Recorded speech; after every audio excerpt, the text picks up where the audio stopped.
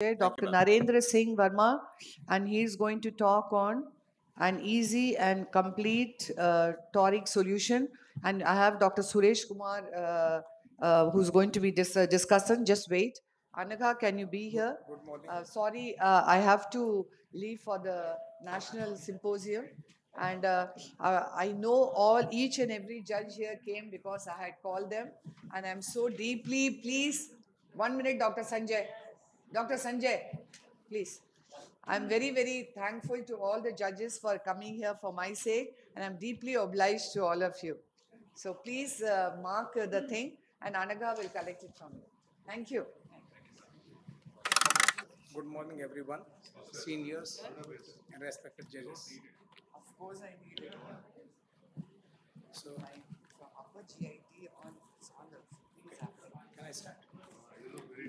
So, I start my presentation, EASYTOR. आगे नहीं जा रहा. Funny way of expression. So, during cataract surgery, there are two ways to decrease the corneal toricity. Either you have to implant the toric lens, or you have to take the incision on the steep axis. So, the surgical problem is there is error in the marking of the steep axis and marking of the axis of alignment. Presently, there is no solution which is economical, easy and error-free. I present you innovative surgical solution EASYTOR. So EASYTOR has all important features which are required for preoperative workup and intraoperatively to mark the steep axis and axis of alignment of the toric lens. So for preoperative workup, we want topography, keratometer reading in 3, 5 and 7 millimeter zone, axial heat map, the nature of astigmatism should be regular. For the toric lens, it has manual image guided system. It is based on the principle of image guided system.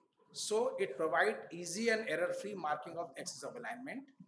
For surgical correction of astigmatism by incision, it has SCA module for easy and error-free steep axis marking. It is also having a new feature for the first time. It is having direct access to Barrett toric calculator and Barrett universal 2 formula. So it is very fast and prevent transcription error. By one click of button, you can get directly the net astigmatism and axis of alignment from Barrett toric calculator directly. Let's see how it works.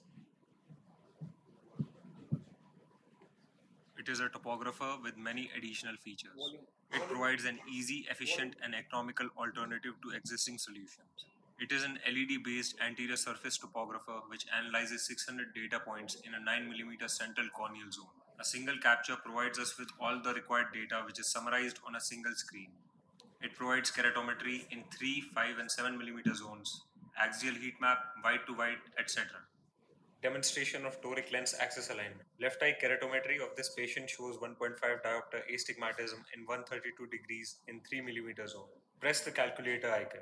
Net astigmatism will be displayed directly from Barrett toric calculator. It is 1.1 diopter in 145 degrees in this case. Enter SIA value, which is 0.3 in this case. The axis of alignment will be displayed automatically, which is at 147 degrees in this case. Press the pencil icon to enter biometry data. Axial length, ACD, and lens thickness. The axis of alignment at 147 degrees is displayed as a green line and site of incision at 136 degrees in the form of a pink highlighted area. Identify two prominent limbal structures. Click on it. The system will display their axis. It is 17 and 50 degrees in this case. Save the picture, rotate it as needed, and use it intraoperatively to identify landmark points under microscope. Here I am making two landmark points at 17 and 50 degrees on the patient's eye. Hold the degree gauge and align it with the markings. Now mark the site of incision, which is at 136 degrees. After lens implantation and viscoelastic removal, bring the degree gauge again to mark axis of alignment on the limbus at 145 degrees using 17 and 50 degree landmark points as reference. You can also mark the axis of alignment on the cornea. Finally, align the toric lens axis with the corneal markings. SCA marking module can be used for surgical correction of astigmatism using incision as a plan B in patients not suitable for toric lens implantation. Demonstration. Right eye is pseudophakic and post-op residual refractive error is plus 1.5 spherical with minus 3.25 cylinder. Even though the IOL power was perfect, the site of incision was incorrect as it was on flat axis. The left eye has cataract with 1.1 diopter cylinder at 175 degrees. Press the pencil icon to enter biometry data in Barrett Universal 2 formula. Then click the calculator icon to get IOL power options with residual refractive error. I planned for 5.5mm main incision at 175 degrees and 2.8mm OCCI to neutralize the 1.1 diopter astigmatism by using incision. Identify and mark two prominent limbal structures which are at 14 and 168 degree in this case. Intraoperatively mark the same points on the limbus using marker. Using these landmark points as reference, I mark the site of incision at 175 degrees on both sides. After lens implantation, a 2.8mm OCCI was done and the main incision was extended to 5.5mm. These are post-op day 1 and day 6 pictures. So we developed this topographer in last 3 years, and it is having some different apps.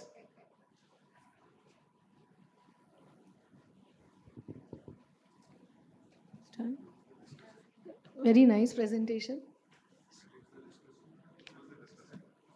Who is the discussant? Anybody can comment. Yeah, anybody can comment. So what were the advantages that you had over, say, Verion or? It is on the same principle. Of course, it the will be cost. very economical. Yes, it's cost-wise. Yeah. So it will be. But it doesn't have image guidance. It has to be economical. It doesn't have image guidance. You are marking. That is not there. That is there. We will also implement that. That will be also possible. And actually, I am writing manual image guided system. We have to do one manual marking just after putting the toric lens. You see where the landmark structure. You mark the landmark structure. They are the reference point. From there, you can do one manual marking. So it is not totally image guided system. It is manual image guided system. So one manual pre-operative manual marking is not required, which is very problematic for the surgeon and for the patient. So pre-operative marking are not required. So there are two things that I actually failed to understand. One was why do you need a keratometry at 5mm and 7mm zones? It is also because regularity you can find out how much regular cornea is there. That is topography. Why would you need a keratometry at 5 and 7mm? So it is a keratometer is giving you. We want only 3mm, but we can find out how much axis is changing. So for this corneal should be regular if you want to put the toric lens, or if you want to take the incision on the SIP axis, that cornea should be regular. So we can find out just it is provided. And the other is the surgical video that you showed. What made you say that that patient was unsuitable for toric implant? No. If the patient, some patient they can't afford. Some patient are unsuitable. That though if plan B is also there, if the patient can't afford, I can. So the plan B in here was not a plan B means it should be that if patient is not suitable means he can't afford, or sometimes we are not able to put the lens. We are not having the lens and any condition. And you extended the section to 5.5 clear corneal and 2.8 on the other side. Yeah, but I am making that main tunnel. I am making it longer tunnel, so it is easy. Are you sure it is not going to add on to the astigmatic value if you're making a longer tunnel? But AC, I am putting the air, and it is not on the tropical. I am retrobulbar, and I am doing patch for 12 hours. Okay. What would be the SIA for that 5.5mm? Because the SIA also will change. That goes up to 2. Regression will be there. That will depend on the length of the incision also, sir. That's what I'm saying. Since you said that you're elongating the section, I don't know how you're doing it post-operatively, but if you are doing it, then it will have additional flattening effect, and it will be unpredictable because we don't have anything published as of now to know how much astigmatism that incision per se will cause. Actually, we are having Boramani. We take the data from Dr. Boramani sir and made a nomogram. It was just for presentation that for by incision you can correct the toricity of the cornea if you are not having the patient can't afford for the toric lens. That is the only thing. Can you just explain the transportation of the image taken by the topographer to the OT? So it is Wi-Fi assisted. So when your optometrist examine the patient, you can access this from with the Wi-Fi in your. You can access this on your PC or whatever is tablet in your room, OPD room. So then you can see what are the results, and you can also analyze the results from there. So it is in the OT also. Sometimes what happened in the OT, you are operating, there is chemosis, conjunctival hemorrhage. The landmark point which you have marked are not visible. So you switch on the machine, you take the tablet in the OT, then whatever structure are visible in the eye, you can, whatever is in the topography picture, you can again click. So whatever structure visible, you can find out what is the position of these structures.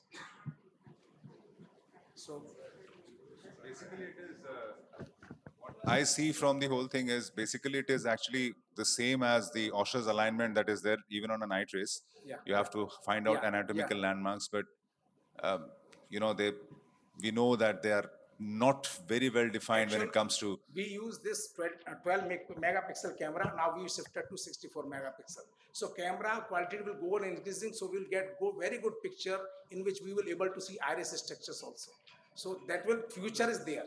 So what is the cost of this?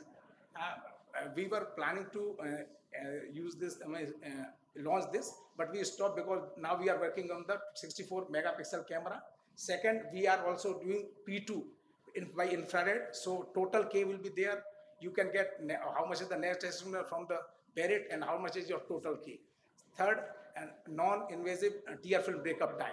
So presently it is manual. It is providing you pictures every second. So you can see in which area the picture are blurred. So which spreads, the LED light reflection is spread. So you can find out where the. No, sir, I wanted to know what is the cost and you know how much cost effective it would be. 5 will be the cost. With the, if you want for the P2 also, total TK and the tear film, it will be more. So yeah, 5 lakhs. Thank you so much. Thank you.